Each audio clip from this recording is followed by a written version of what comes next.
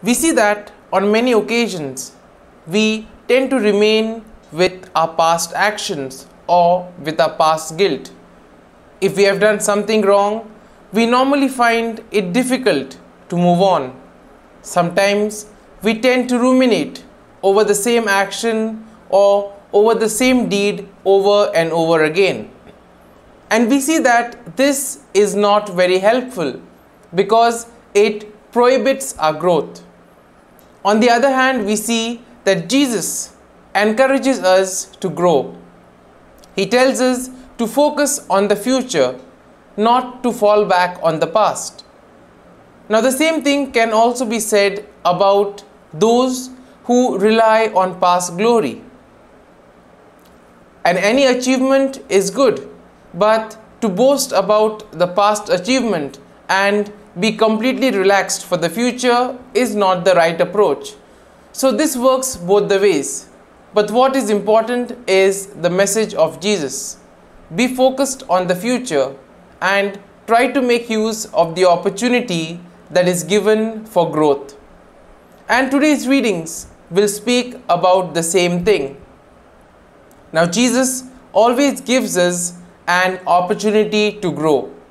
At the same time, we see that as we near the Holy Week, the battle between the scribes and the Pharisees, the tension between them and Jesus tends to hotten up a bit. And in today's gospel, we see that they plan to trap Jesus. But how does Jesus outwit them? Let us find out in today's episode of Tea Time with the Word.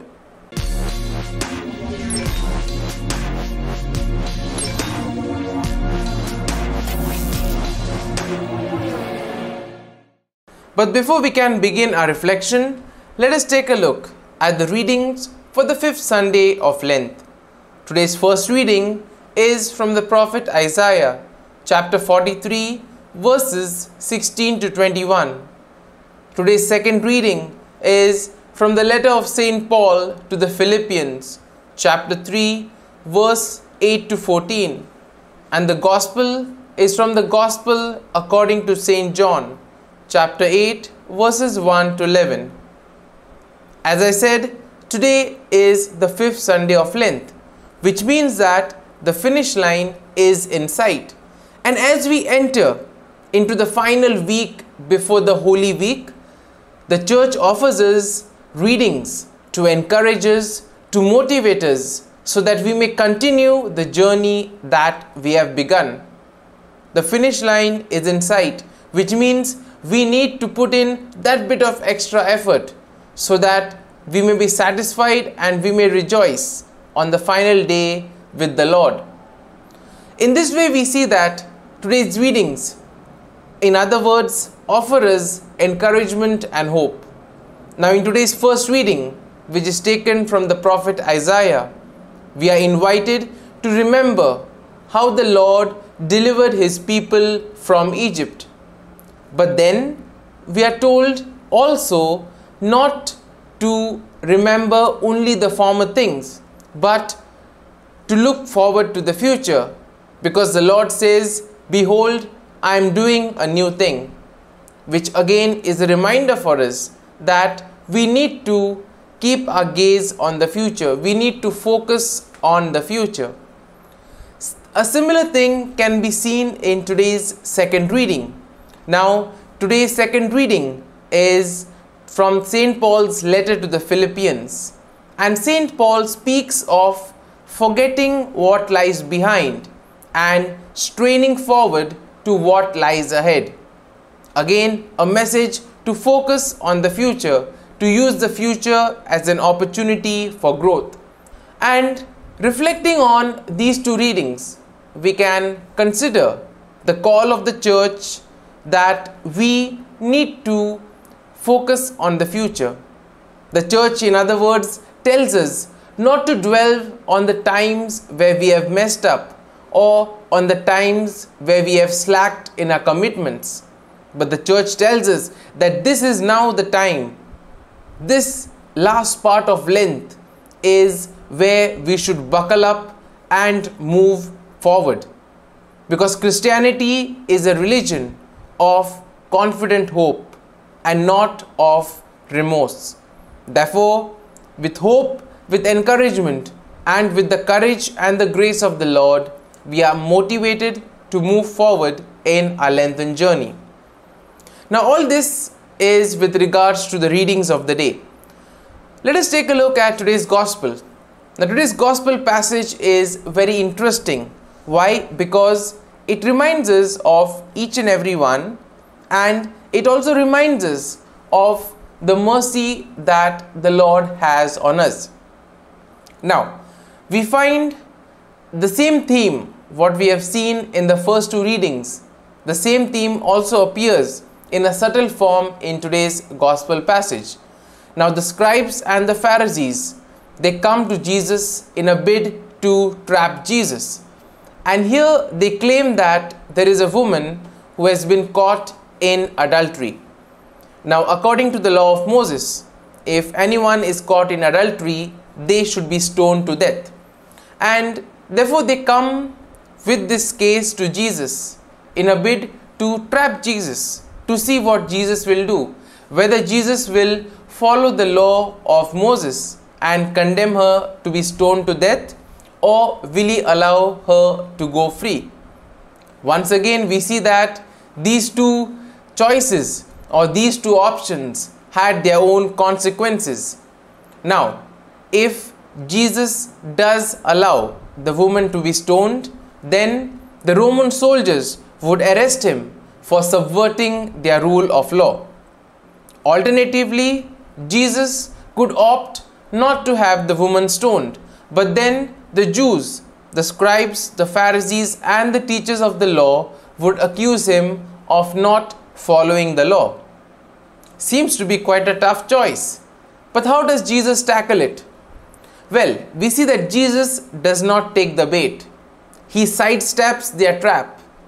Now, although we do not know what Jesus exactly wrote on the ground, one thing that we do know is what he told the Pharisees and the chief priests. He said, "Let the one who has not sinned among you be the first to throw the stone." And now we see that Jesus plays the reverse card. In a way, Jesus gives them a taste of their own medicine. The scribes and the Pharisees had come to trap Jesus, but now we see that they are trapped by their own question. And how do they respond? We see that each of the scribes and the Pharisees, starting from the eldest and the wisest, begin to leave one by one. Now, the scribes and the Pharisees were certainly convinced that they were without sin, and hence one would assume that they would throw the stone, they would be ready to throw the stone. But then they were faced by the dilemma. If they cast stones, then they would be the ones who would be arrested. On the other hand, if they did not throw the stone, then it would mean that they would have accepted the fact that they were sinners, and therefore they leave one by one. And thus we see that they realize that Jesus had outwitted them, and they begin to leave one by one.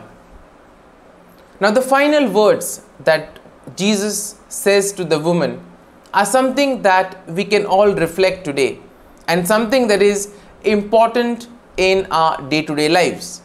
Now, these words would greatly help us in our last phase of our lengthened journey. He says, "Neither do I condemn you," which means that Jesus wishes to help us, not condemn us. And therefore he invites us to turn away from our sins and to continue to draw closer to him by following his teachings and by making a commitment to follow the right path. Now, once again, if we are to give a kind of a theme for all the readings, we can see that the forgiveness of the Lord is very evident in all the readings. And we see that this appealing theme invites us to leave the past behind and to move forward into the future.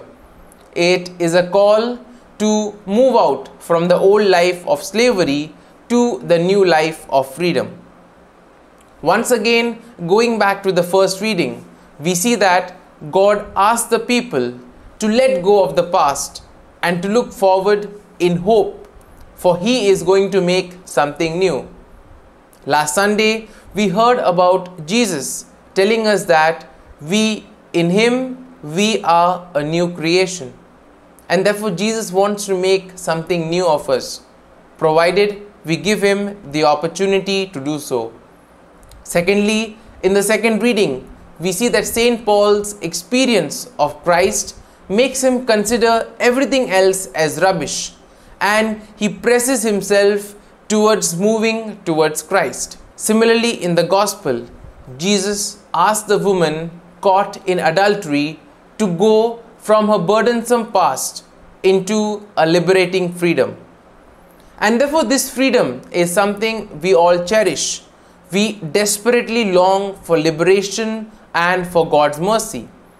But unfortunately, we hardly recognize the mercy of God that is in front of us, and as a result, we emulate the Pharisees by accusing others. We see that we tend to focus on the attitude or on the misdeeds of others, and in a way, we tend to hold back to some things of the past. What we do forget is that when we accuse others, we too stand accused. When all the accusers had left, Jesus stayed back and He showed the woman the mercy and forgiveness of the Lord. And by doing so, He offers her a second chance. He gives her another opportunity to grow and improve in her life. This same opportunity is given to each and every one of us every day of our lives.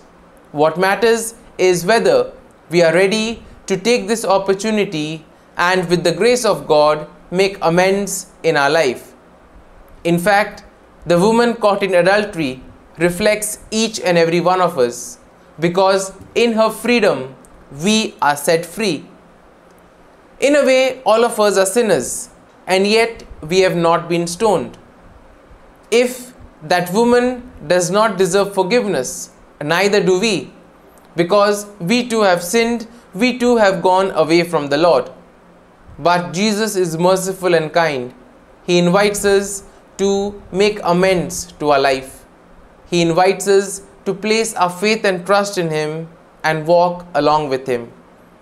And therefore, let us reflect on this question, which would help us to make more sense of today's readings of the day. How will I mark the Lord's Day today? What is one thing I could do to also help the other people in my life make this day a day of rest and not of work?